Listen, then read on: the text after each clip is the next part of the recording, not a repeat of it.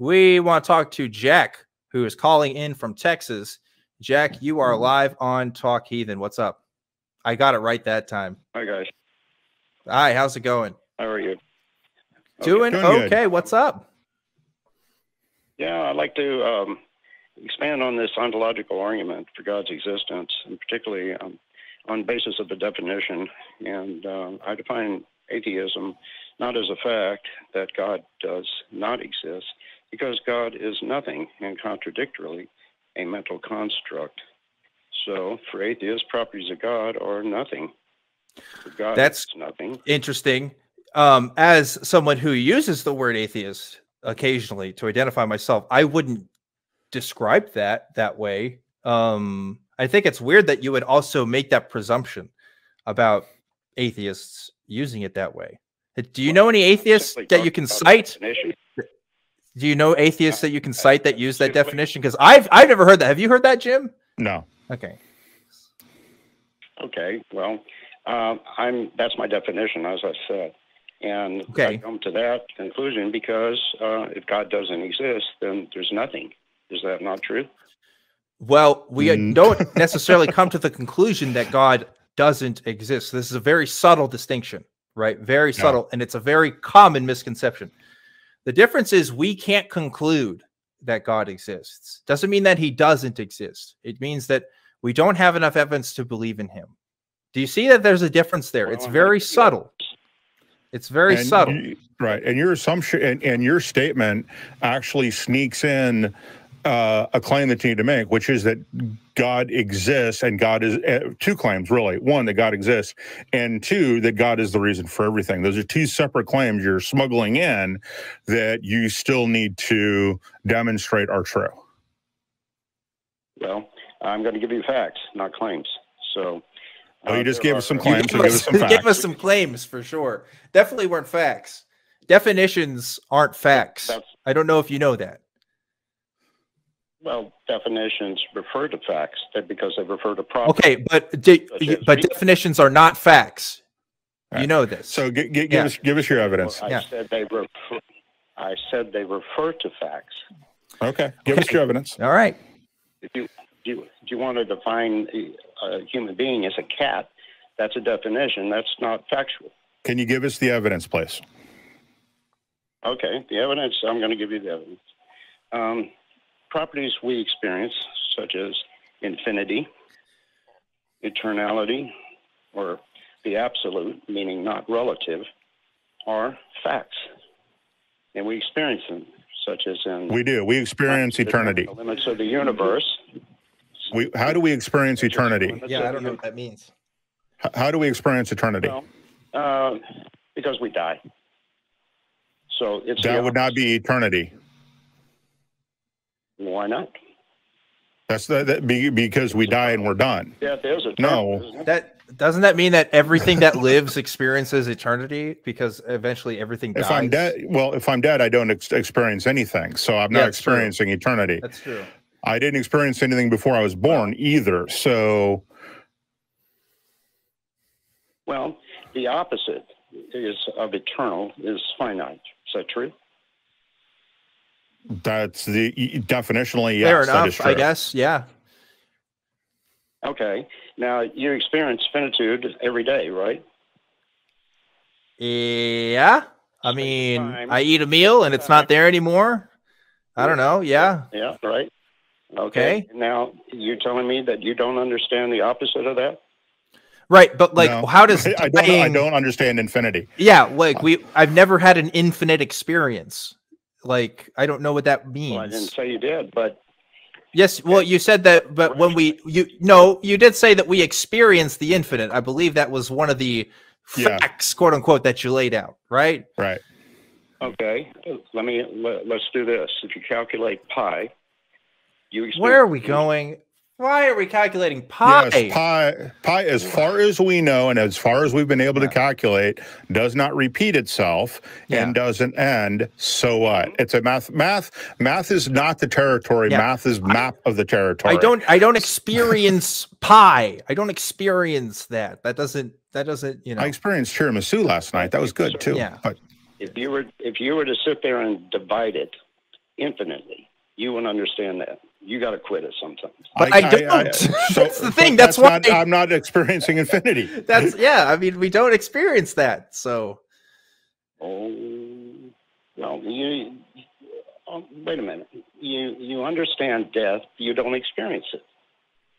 We don't experience death. When we die, we lack the ability to experience.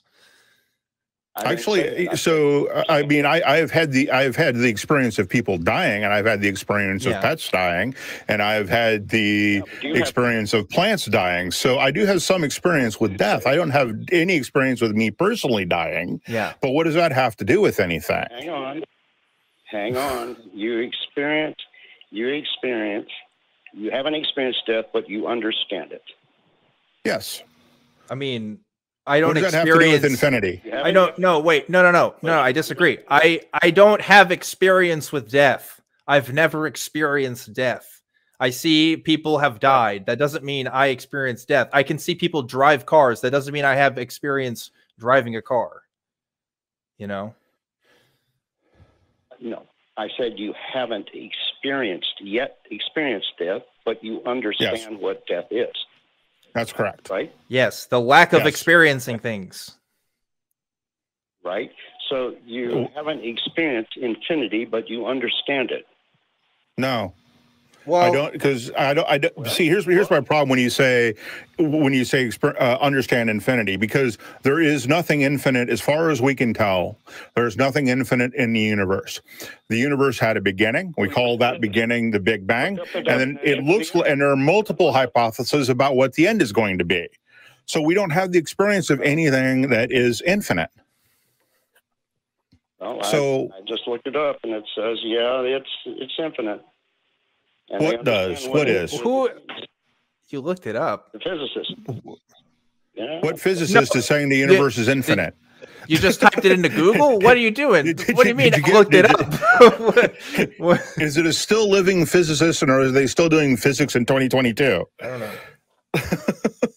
Well, now wait a minute. You understand death, but you haven't experienced it. Oh my goodness. Okay, so all right. Yes. So what's your point about infinity? Yeah. Let's just jump the shark. We understand infinity. Okay. Okay. So what? Well, let's move on. Let's move on. So what? And infinity is a property, right? No. It's not a value. It's a concept. But yeah, go ahead. Keep going. I didn't say it was a value. I said a property.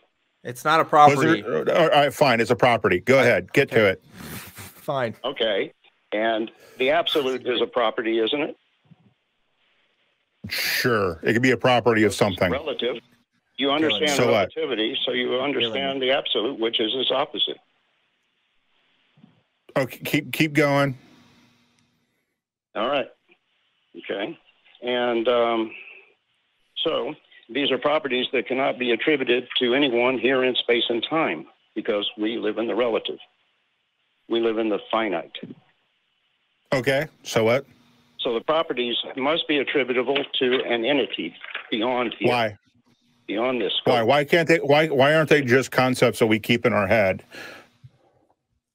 Well, then they're just nothing, because you're. But yeah, Jack, that's kind of my point. I've never experienced He-Man, Jack, but that doesn't mean just because I understand the concept. He-Man, you know, like He-Man, Skeletor.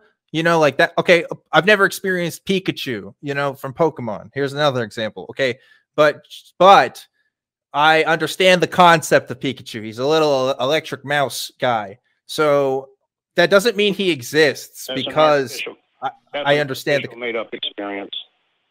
So what? It's an artificial made-up experience. Yeah, see, my problem. One of the problems that I have is that infinite and absolute are both concepts.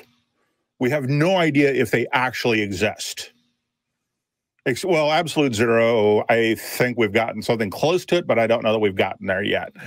Yeah. So absolute in terms of temperature, but absolute, they're mathematical concepts. Yes, but that doesn't mean, it doesn't mean the opposite exists. They all explained it to you perfectly. Just because the finite exists does not automatically mean the infinite exists. Why not? You need to demonstrate that. You have Well, sure. Okay. You have paradigms, do you not? Such as paradigms or concepts. Quite simple. Yeah, those are concepts. Concepts. No, they're not. You have a right hand and a left paradigm. Hand, not a concept. That's a concept. What do you mean? Of course, that's a concept. Why are you saying two hands that I call one my left hand and one my right hand is certainly a concept, because left and right aren't real things. They're things that we have. They're concepts that we have attributed to the appropriate sides of our body. So yeah, they're concepts. Really? Yeah. Yes. You're confusing the map for the territory. The territory is that I have two hands, one on either side of my body. The map is that I have a left one and a right one. Does that make sense? Oh, I see. Not really, because you do know the difference between right and left, and it shifts. Yes, that's a concept. Because it's a concept.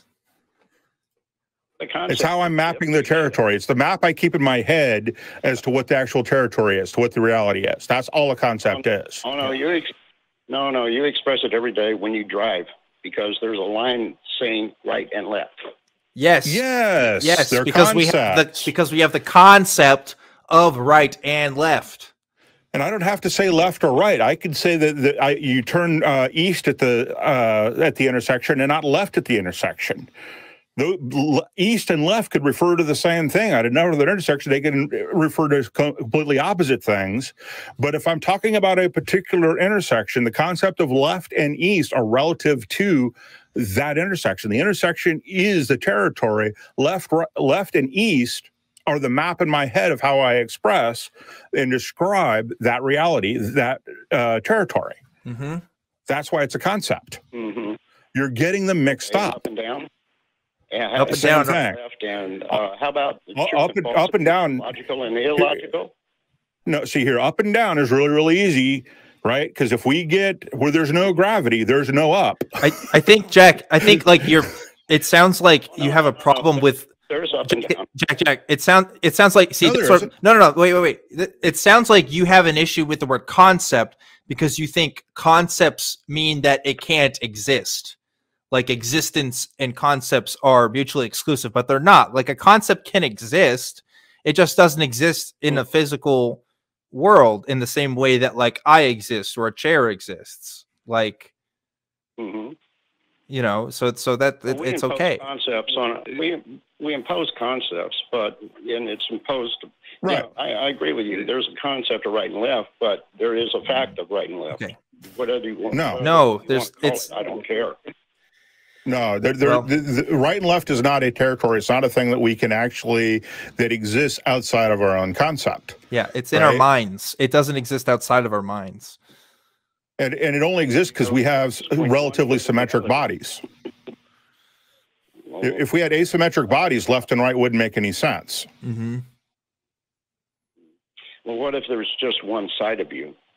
That's what I just said. If there's if we had asymmetrical bodies, left and right would make no sense.